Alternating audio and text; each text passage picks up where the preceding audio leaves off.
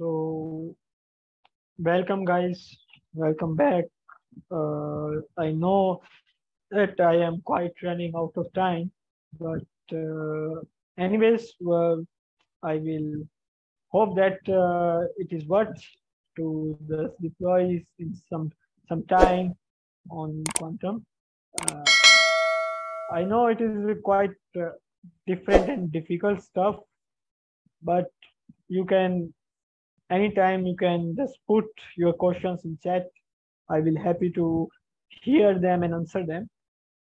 So it's time for our part two, where I will discuss that how I implemented and what I implemented on my Bolt IoT module. So first of all, let us erase this annotation. Yeah. So yeah. So it is the hardware description where these pins are on our Bolt IoT module, and this is breadboard. So basically, we are representing a 2-bit number B1, B0 using our two LEDs. If LED is on, then it is 1, and if LED is off, then it is 0. Okay, so this is the circuit. Uh, I will wait 1 or 2 minutes.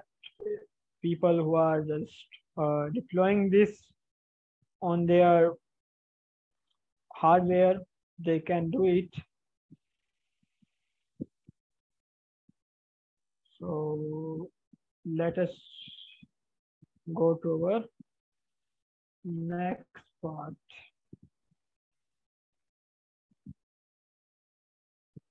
Now it comes to code. So let me share my GitHub repository.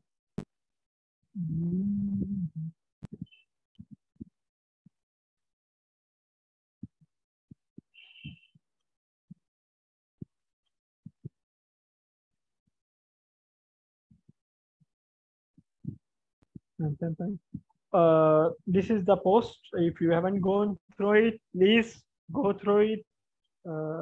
It will be more easy for you to follow with me if you read this post, or you can use it for your future references too, if you are just deploying this stuff. So let us start. Uh, so firstly, we will import the libraries that are necessary for our code. Like first we imported Bolt IoT library for making our Bolt IoT module or Bolt IoT object, and second we imported Qiskit library for making quantum circuit, and matplot for plotting. Uh, so as normal, we need an API kit for our Bolt IoT module and device ID.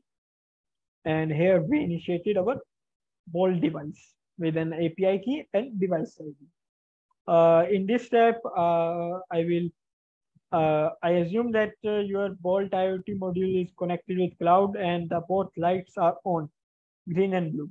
Okay, so let us come with our circuit. So first, Charlie will entangle. I will not pressurize you or recommend you that you should know about entangling. You should assume that you have qubits which are entangled. Okay, but in our case, we have to do it. Okay, anyhow. So it is our base strain or Alice message, classical message that she wants to share with Bob using quantum channel. Okay, so as we go through with the super dense coding, you will know that if Alice want to share 0, 1 bit, okay, so it will make a, a circuit with an X gate. If she wants to share 1 0 bit, she will make the circuit with Z gate. And if she wants 1 1 bit, so then she will share Z and X with both gate, only Z and X as shown in the figure. And if she wants to share just 0 0, then she needs not to uh, implement any gate, or she will just through an identity matrix or identity gate. Okay.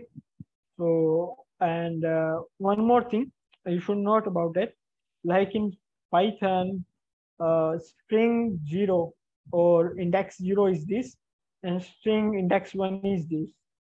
But in our circuit, bind B1, or you can say that the MS bit, most significant bit, is this one, left side, and the least significant bit is right side.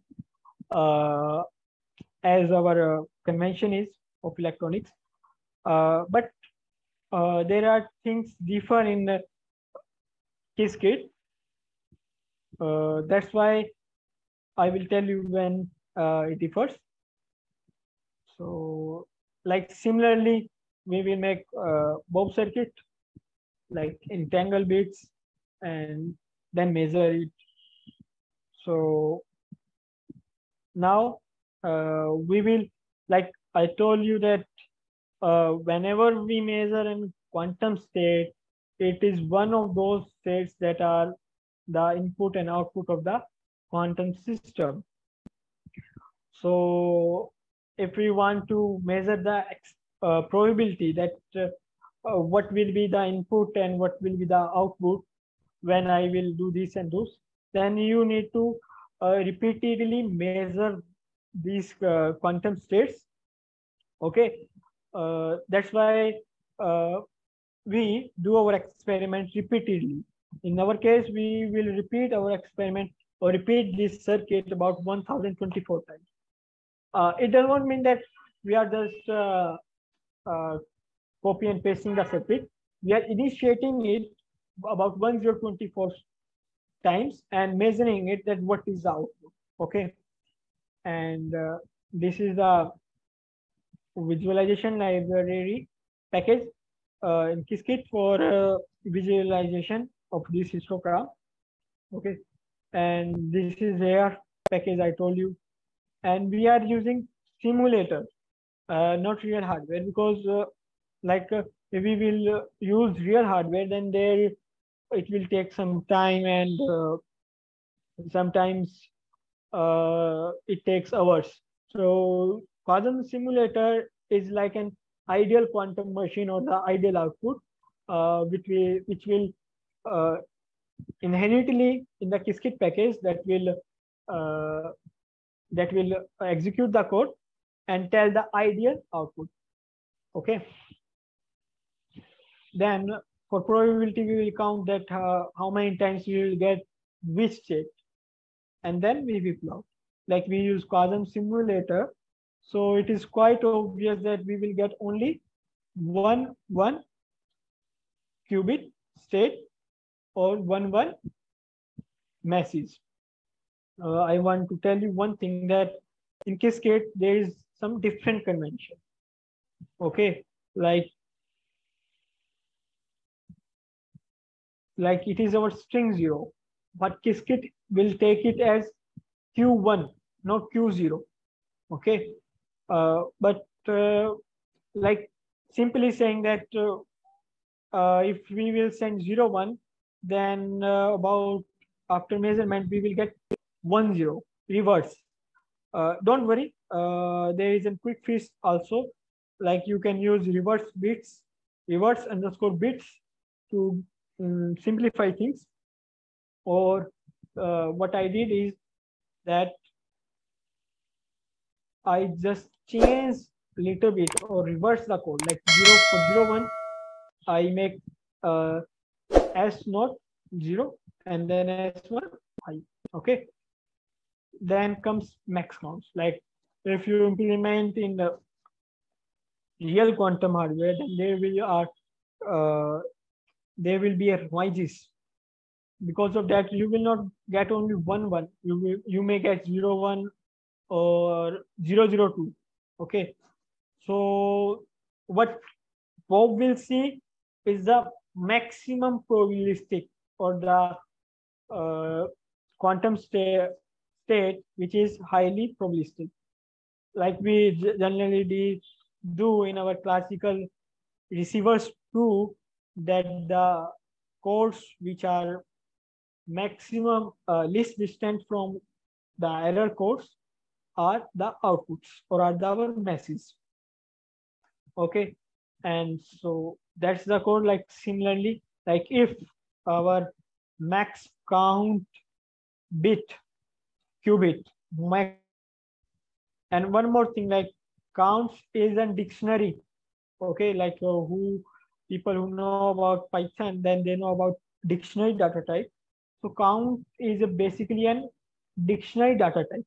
Okay, so that's why, like if the max count or maximum key is 0, 1, so the counts or 0, 1 qubit state is the maximum probable, then light pin light uh, light the light on pin 1 or put pin 1 high and put pin 0 low. Similarly, other, and like that. And at last, we will switch off our quantum, our IoT module. Okay, that is the code. Okay, and that is the code. And you can also, one more thing, like you can make changes also. Like you can instead of using our simulator, you can deploy this on real quantum hardware. For that, you need an account on IBM Quantum Experience. Okay, you can do that too. And you can also, instead of using one device, you can use two devices, one for transmitting and one for receiving. Okay, let me share my screen.